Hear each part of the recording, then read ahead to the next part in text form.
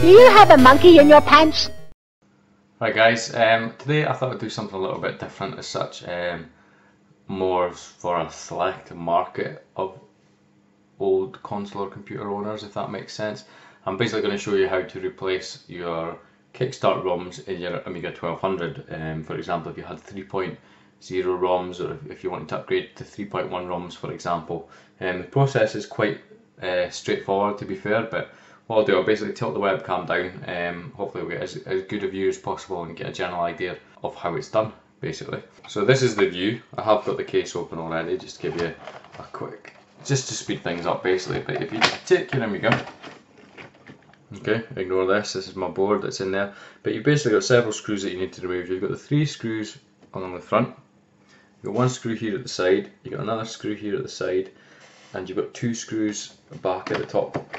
If you can just see the little screw holes up there, just where my fingers are. So once they're all removed, the rest is pretty straightforward. The front of the Amiga you just lift up like so, but what you have to be careful is you'll only be able to take the Amiga out so far, because you have this, the LED cable. There you go. I'll show you where that connects to. Let me just put that down to one side.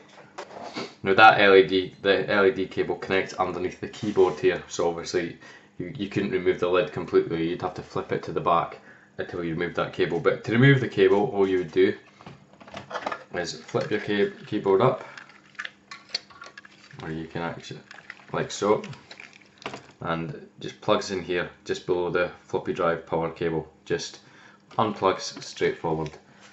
Now what you also need to do is remove the keyboard. Now the keyboard itself is actually held in place just with a little ribbon cable. You can just see it in there, the little white section. And all you basically do is be very careful, obviously, because the hardware is quite old. You don't want to break anything unnecessarily, but all you do is just pull it out gently, and the green ribbon cable will come out completely, and then you can just lift the keyboard away. Complete.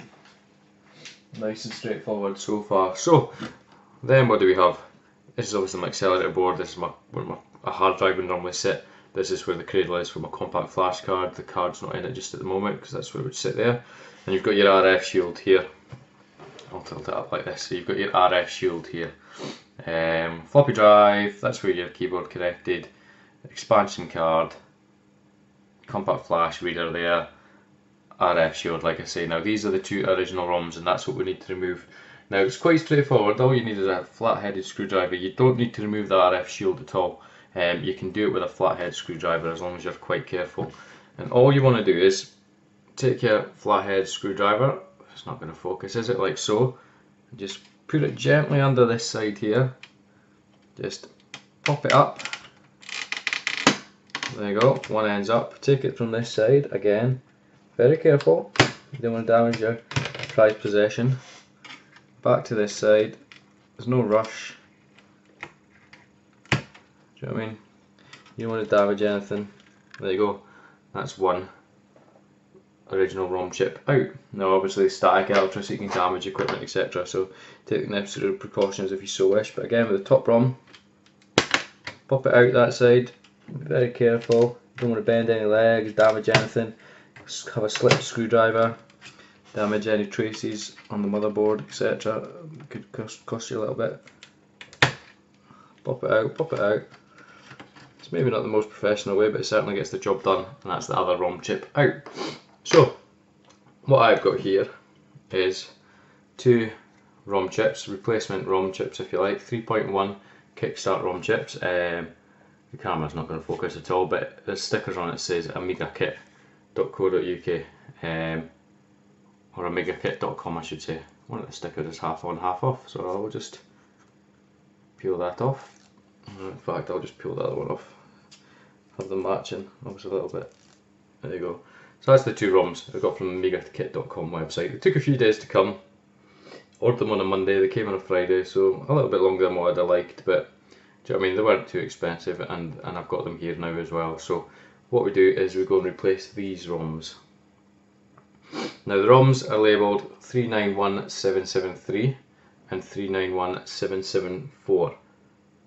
Now the 2 sockets are actually labelled just above and just below them U6A and U6B. What you want to do is have the ROM that says 1773 in it.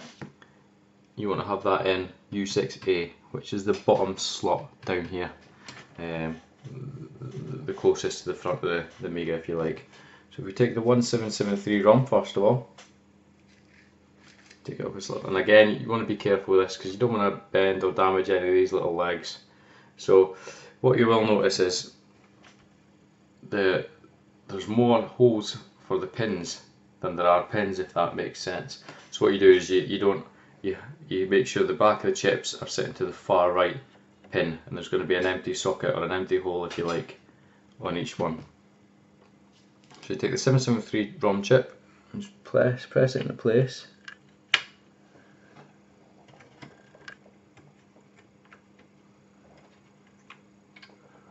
Bear with me.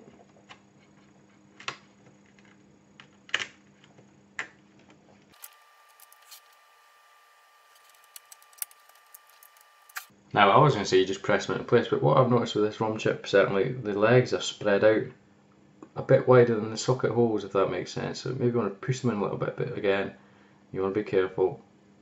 You don't want to snap or damage anything. So I don't know if this is just a one-off issue with mines or if it's a common thing, but just push them in a little bit. And hopefully they'll be the correct spacing now. Again, not yet, you're still missing quite a bit actually.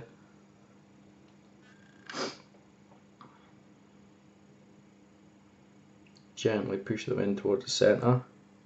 You don't want to push any force, just a little bit of a nudge. Hopefully they're going to line up.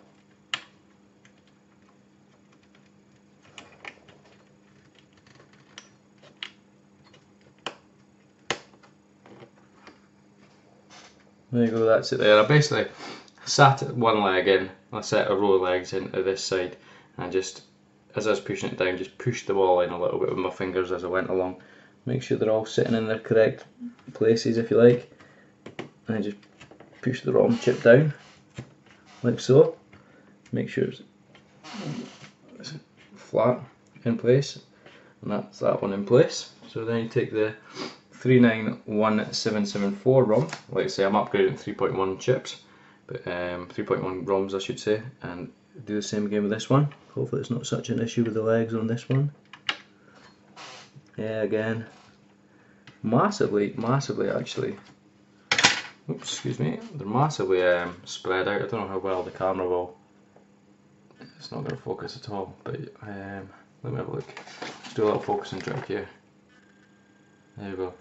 The legs are actually splayed out quite a lot, so I'll bend them back in a little bit like I did with the other chip. A bit of a nuisance, a bit of an inconvenience, but like I say, all I'm doing to bend them is just pinching them along the chip like this. It's not an ideal situation, just means things take a little bit longer. So again, we'll try this one, seat this one in.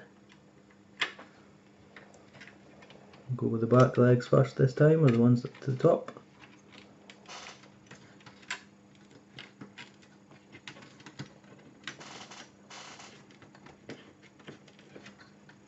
It looks like they're all going to sit in. Yep, and that's that one in as well. Nice satisfying noise when they sit in place. So that's basically it, guys, that's it. As you can see, the two new ROMs, Kickstart 3.1 ROMs, are nice and sitting in place. Like I say, you just have to be aware of the orientation of where you're putting them. The ROM mark 39177401 sits at the top, the ROM mark 391773 sits at the bottom. And if you're like me, maybe the legs are spread out a little bit too much, I just nip them in a little bit with my fingers and then put one side in and just squeeze the others in a little bit more until it's sat home. And that's it, guys. Basically put it all back together, and that's you with your Amiga 1200 now upgraded and running some 3.1 ROMs. Thank you for watching.